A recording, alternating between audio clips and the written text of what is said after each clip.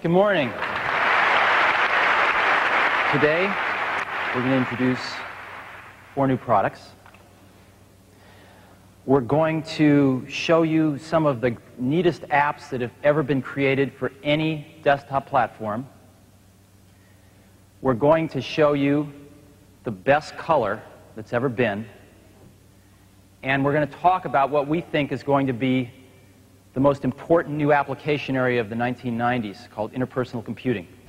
People told us they loved NeXTStep and that it was 3, 4, 5 years ahead of anything else they'd ever seen in the industry.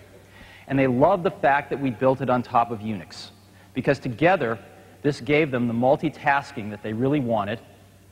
It gave them the transparent networking that they needed. It gave them the object-oriented development environment so that they could build applications in 1/3 of the time. It gave them PostScript everywhere, not just on the printer, but throughout the system. It gave them multimedia, and they told us they loved how they could take computer illiterates and they could be using the system within a very short amount of time. So this is what people told us they loved. We heard this over and over and over again, and it all came down to NeXTStep. All 4 of these new products use the Motorola 68040. Every single one of them running at 25 megahertz, and they turned out very fast. How fast? Let's take a look at a real-world example. I got out Mathematica, and I used Mathematica to calculate and plot this chart. And all the NeXT040 machines came in 26 seconds. That's 10 times faster than the Macintosh CIs.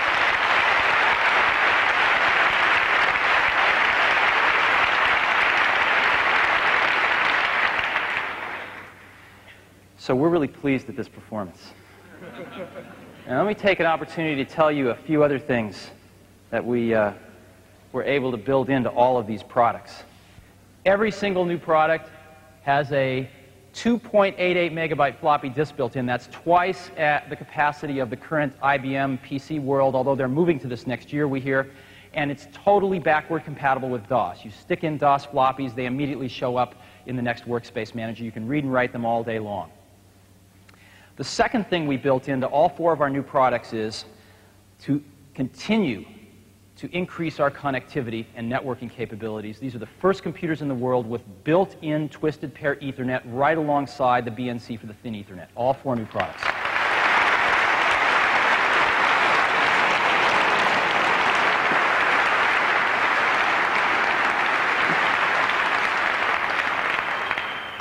And this is it. It's in a slab, sits right underneath the monitor. You'll be able to get your hands on one in a few hours. This is what it looks like. It's called NeXT Station. It's a slab, the monitor, keyboard, the mouse, the software. That's what it looks like from the side. We have a new megapixel display that's the same as our old one, except it's 10 pounds lighter, has an anti-glare screen on it, has a microphone built into the bezel. So let's go through real briefly. It's got the 68040 running at 15 MIPS. Comes with 8 megabytes of memory, expandable to 32 inside the slab.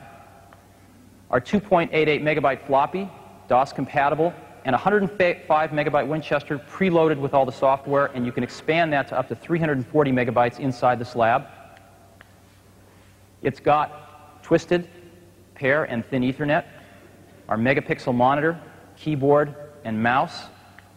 It's got all of our sound stuff in it, DSP, CD sound, the microphone, and NeXTStep 2.0, and our bundled applications.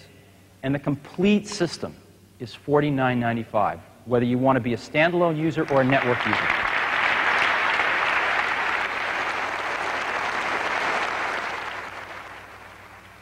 One of the neatest things to me is that we have been recognized as having the most automated factory in the computer business. Every single one of the products here today at Davies was built in that automated factory. And after we finish building the boards, the NeXT Station goes together with only 7 screws. Now, we've updated the cube as well for 1991. We've added a floppy disk inside, an 040 board, and we've added some new storage options. In addition to the floppy disk, and the 256 megabyte optical disc, which is optional in the Cube. We've added full support for CD-ROMs in our NeXTStep 2.0 release, and you can get a CD-ROM drive inside the Cube. And we are also announcing 1.4 gigabyte drives today, which you can add 1 or 2 of inside the Cube, for a total of up to 2.88 gigabytes in this 1-foot cube to be used as a server.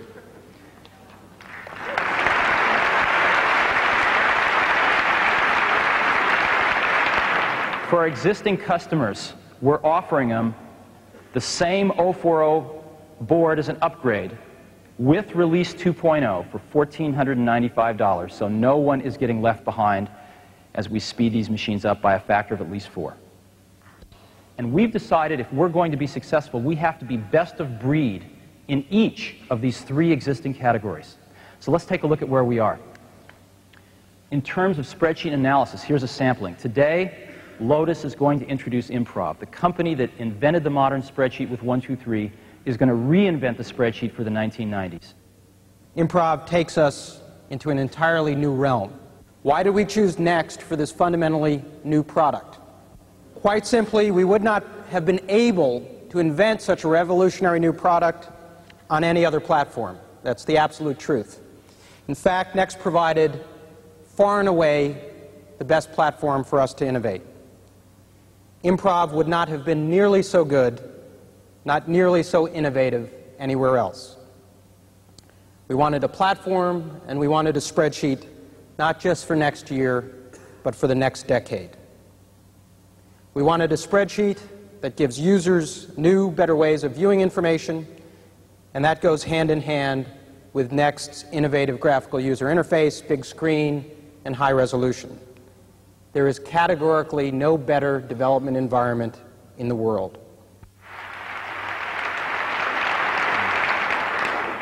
Let's move on to publishing. In publishing, we have some equally exciting news. WordPerfect is announcing their product today. Just like Lotus, we went to the mainstream provider in the category. WordPerfect, as you know, has a greater than 70% market share for mainstream word processing. And they're announcing a very fine product today.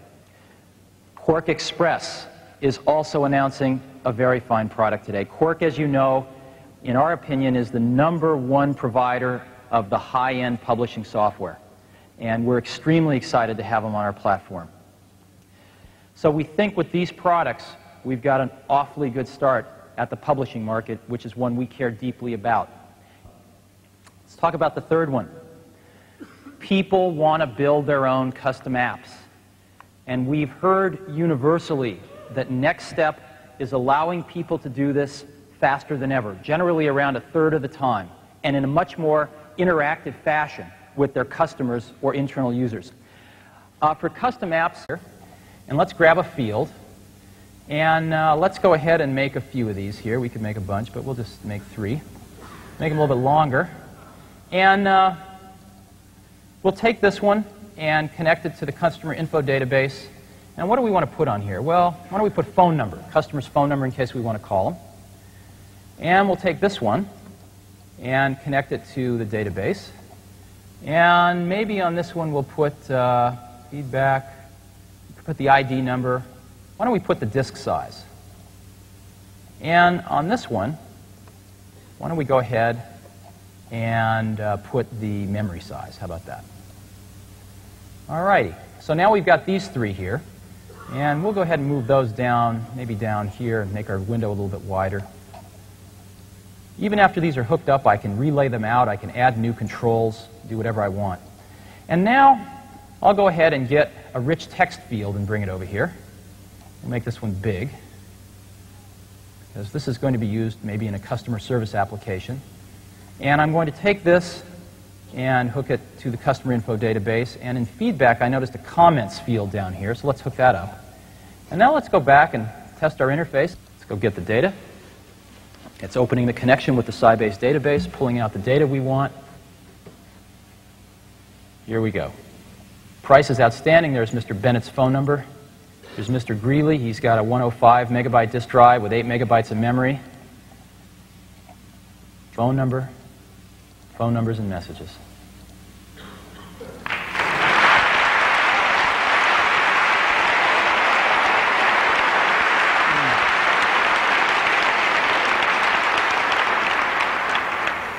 Now, this database object has come about because we've been working with Fortune 500 companies for the last 2 years as they have done their development work building custom applications on NeXTStep.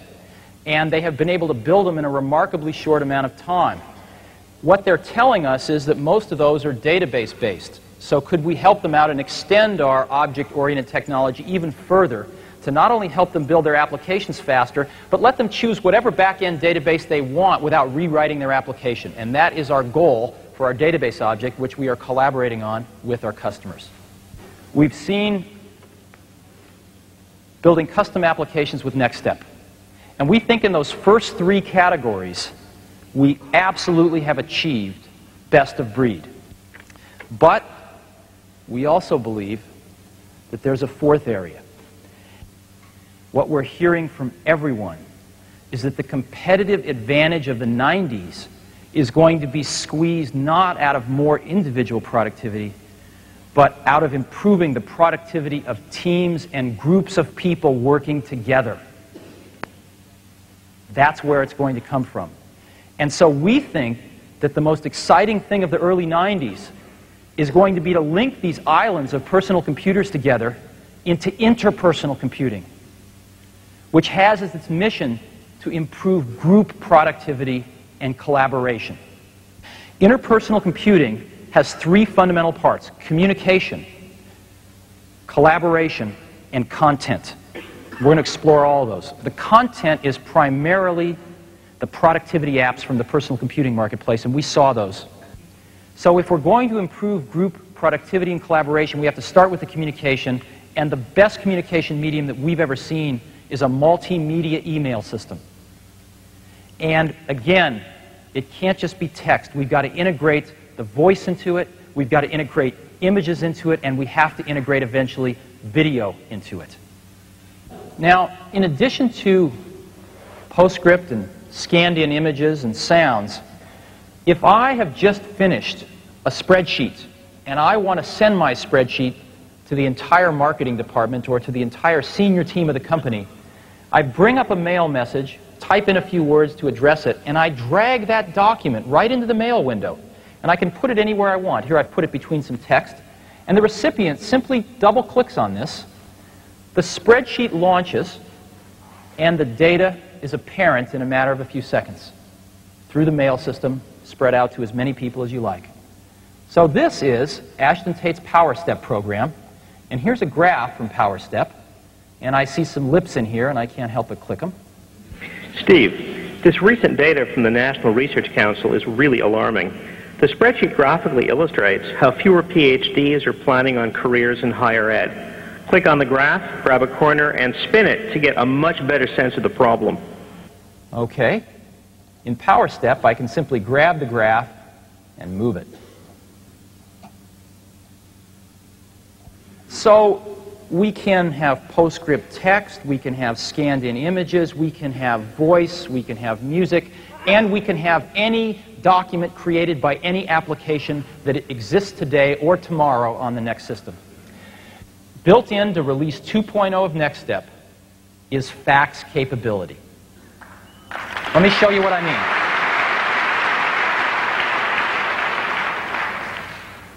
I go to Print, and up pops my print panel. The new print panel for 2.0 lets you select printers very easily.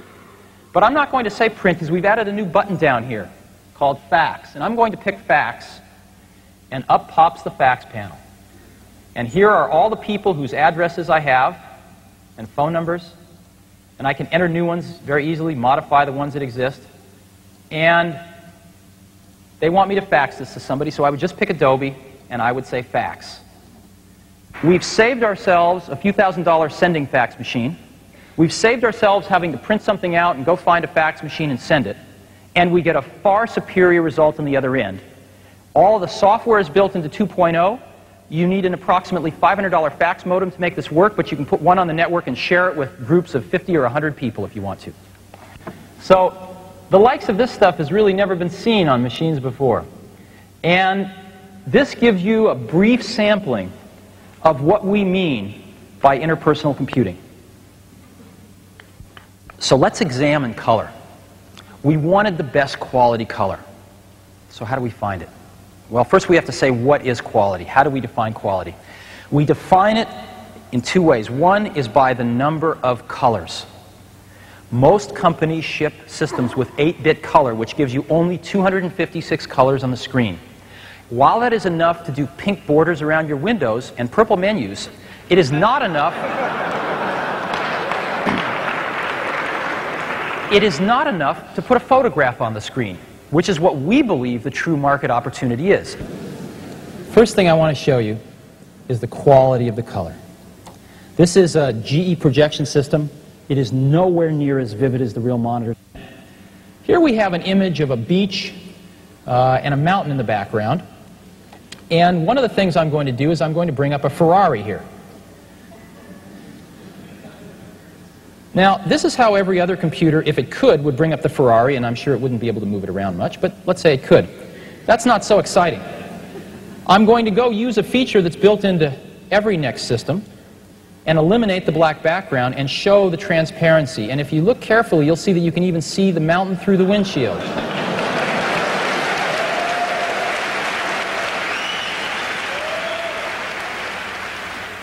These are full 32-bit color images that we're looking at, and we have added an Intel i860 on a board we call NeXT Dimension inside our cube.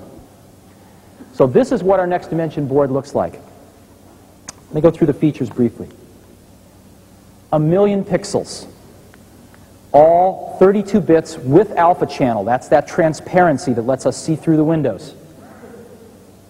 An Intel i860 graphics accelerator, and every system comes with 8 megabytes of RAM, expandable to 32, I believe. Full color PostScript on every system. Everything you've seen today has been drawn by color PostScript. Full NTSC and PAL video in and out, and full JPEG hardware compression at $39.95.